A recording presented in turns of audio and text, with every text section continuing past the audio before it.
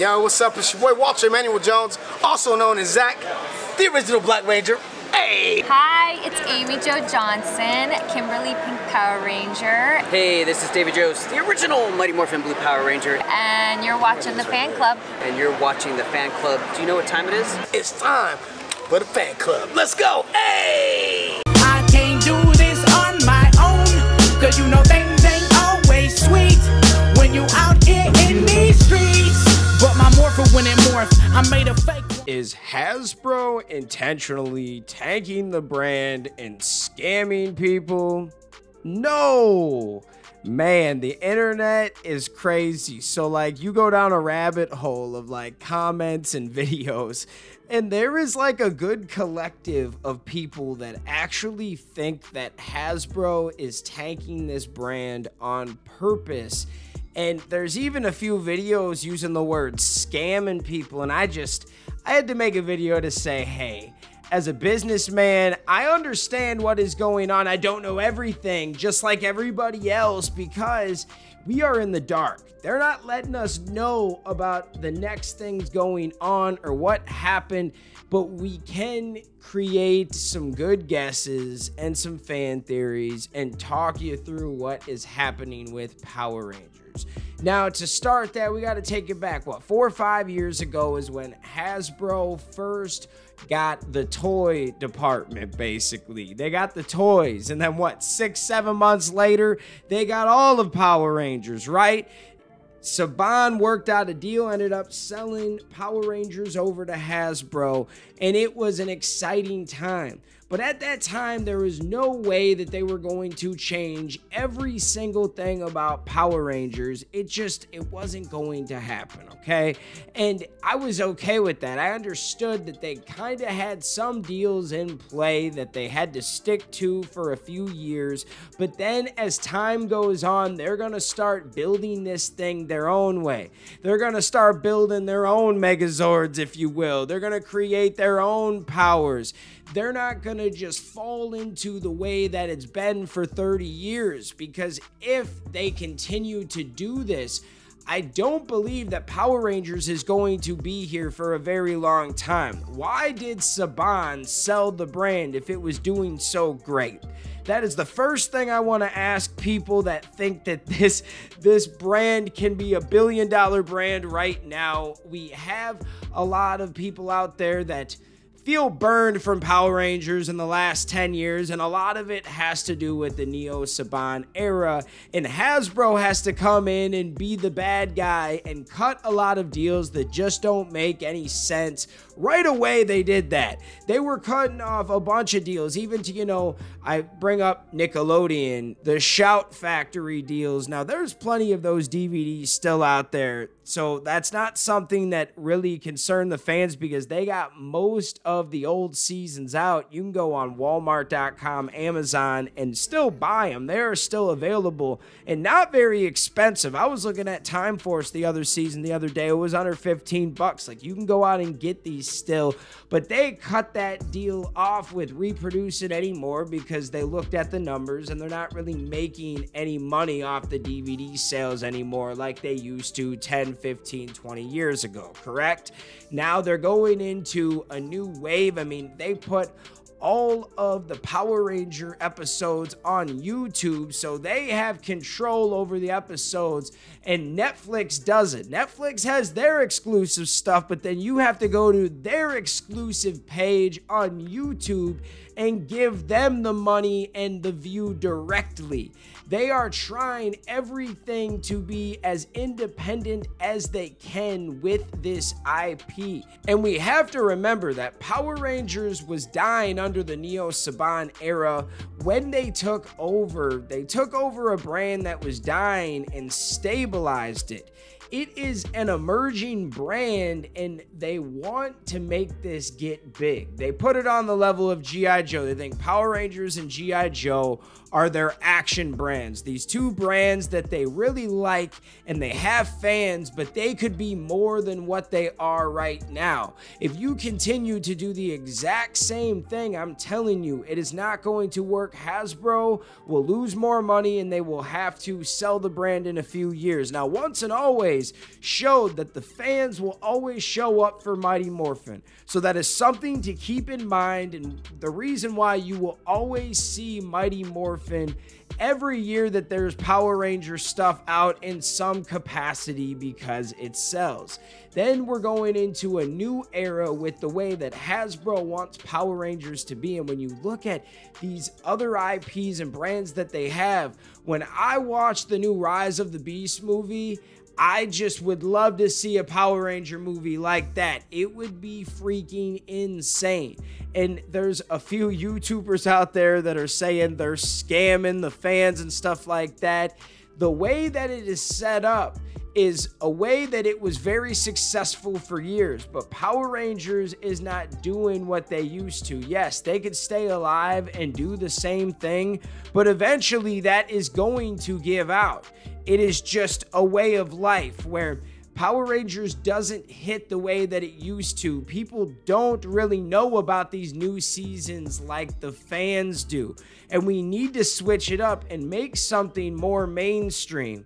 I believe that if you make something that the people like, they can use that money and put it into other projects and other risks, if you will. You have to take some risks in life, but also find what people actually like. I mean, I've been saying for years, make a CGI preschool show like Spidey and His Amazing Friends. Would that be my favorite show? No, but it would make some money.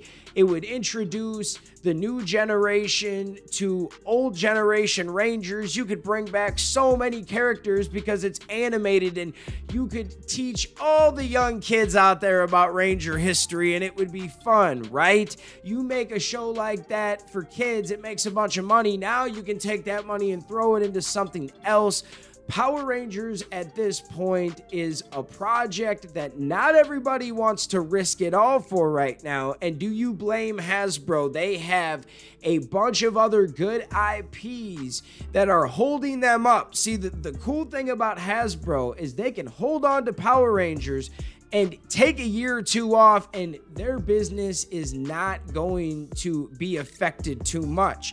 And some people could say that's a bad thing. I say it's a good thing because with Saban, they could never take a year off to assess and to figure out what in the hell they're trying to do. They had to every year make Power Rangers because that's what was paying the bills. That was the only thing that was really making them a bunch of money at Saban, and it wasn't paying the bills like it used to. Power Rangers at one time in its early wave was probably $1 billion company in its first 2, 3, 4 years, and then things started to go downhill, and there are a lot of different reasons for it. We always felt like the Neo Saban era was holding on to the past too much.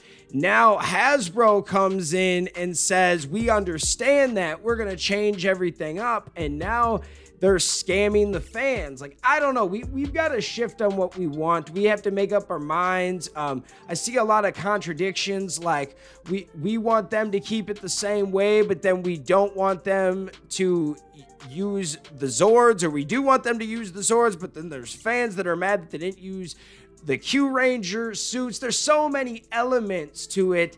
Hasbro's saying, you know what? With this try, we're going to do something a little bit different, and I believe they're still going to make some kids content. They're still going to be able to put some stuff out there. And the other thing that I keep going back to is we are in a writer's strike right now. We're in an actor strike right now. And it is a weird time. I mean, Power Rangers has been hit with roadblock after roadblock when it comes to this Jonathan Entwistle project. I mean, when they announced it, we were in the middle of the pandemic. That went on a little bit longer than we thought it was going to affect, the entertainment industry. And then we hear that a script got scrapped. We don't know if there was a second or third script, what, version they were on there, but we do know that at an investor call, there was an impairment with Power Rangers. There was something kind of behind the scenes that they never told us what happened, but Power Rangers was in the red for last year when they should have been in the green. The sales and the toys and all the numbers added up to them making a profit last year, and for some reason they did not make a profit, and they called it an impairment. It's something going on behind the scenes. I think it was a canceled project. A lot of fans believe that something was canceled. I do too. It might have been a movie, it might have been a TV show, it might have been a bunch of things. I mean, I had a fan theory for a while just thinking about, what if Cosmic Fury and Once and Always wasn't always the plan? What if they had the movie or whatever planned for this year? Because you got to remember, in 2020 is when they started it. 3 years to make a movie, I think that's more than enough time. I think the original plan was in 2023, the 30th anniversary. That is when you drop the first part of this universe. And it couldn't happen. You had the pandemic, you had a bunch of other things, and I think that, Semi got canceled. Maybe some of that will pop up someday, but something was being worked on and it got pushed back, canceled. We don't know. But then they came in with Once and Always, a quick, 6-week shot special. They were able to, get that out within 4 or 5 months after shooting. I feel like it wasn't even that long. Like, they shot it, and then within 6 months tops, it was out on the market. Like, Once and Always was quick.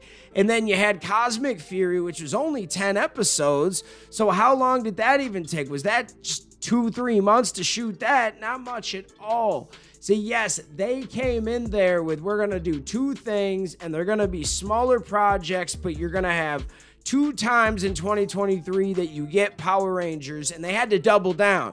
You weren't just going to push out anything on the 30th anniversary. You had to put something out, right? So something got canceled behind the scenes. I think there's way more of it than meets the eye. I know that's a Transformer reference, but it's real. We don't know what's going on. I just do not believe that you're going to spend hundreds of millions of dollars to grab this brand and to shove it into the ground. You're going to buy it to just shelve it. What?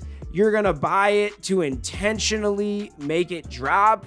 No. Power Rangers showed it made some money. They had an impairment behind the scenes, but they admitted to that. They said, by our own doing, we messed this up. So they kind of, let people know Power Rangers was successful, and it is an emerging brand like they call it. It is not their top threshold brand yet. I understand that. The fans understand that. But because we understand that, we have to realize that they are not putting 100% of their firepower into Power Rangers because it is not their sole asset. That is just a part of what pays the bills. Tell you the truth, some of these other brands make way more money than Power Rangers, like your Nerf, your Transformers, My Little Pony. Man, of course they're pushing out more things for those brands. There's just a lot of things that you have to think about with Hasbro, and they have a lot of good brands. Power Rangers will get its time to shine. Don't think that they bought this brand just to shelve it. They bought this brand because they want to sink their teeth into it, and there is potential here. It's just, it might be a minute, honestly, but it's going to happen. You know it's going to happen, and especially with how good of a reception Once and Always got. The fans got to watch this and had some fun with it. But what are your guys' thoughts? Let me know in the comments. Shout out all the fans out there that take the time out of their day to watch this content. You are the real MVPs and the reason why we can continue to make videos like this. So thank you guys so much, and we will see you next time. Peace. I want to give a very special shout out to the Gold Ranger members: Anime King Nick, Chaos Draco, The Arctic Operator, Dig Wyron, Roderick Hare, Miguel Ortiz, Let's Talk Sports, Papleon Oger, Roderick Ham, Jason Morazes, Willie Maloney, Louis Cairns, and Salimo Ramirez. Thank you guys so much for being a member, and if you want video shoutouts like this one, sign up to become a Gold Ranger member today. Thanks for watching this video. If you like this content, you know what to do. Hit that like, hit that subscribe button, and hit that notification bell. You can also become a member. Please join the fan club support team right now. We have a Blue Ranger power-up and a Gold Ranger power-up. This is an awesome way to talk with the fans, join a fan club official chat group. You can also be featured in our videos. At the end of the videos, I will shout you out. That's if you get the Gold Ranger Power-Up membership. Go check it out. Go support the fan club. We love you guys, and thanks for watching. Peace. Hi, we're Bulk and Skull. We have been requested by the fan club to say something funny.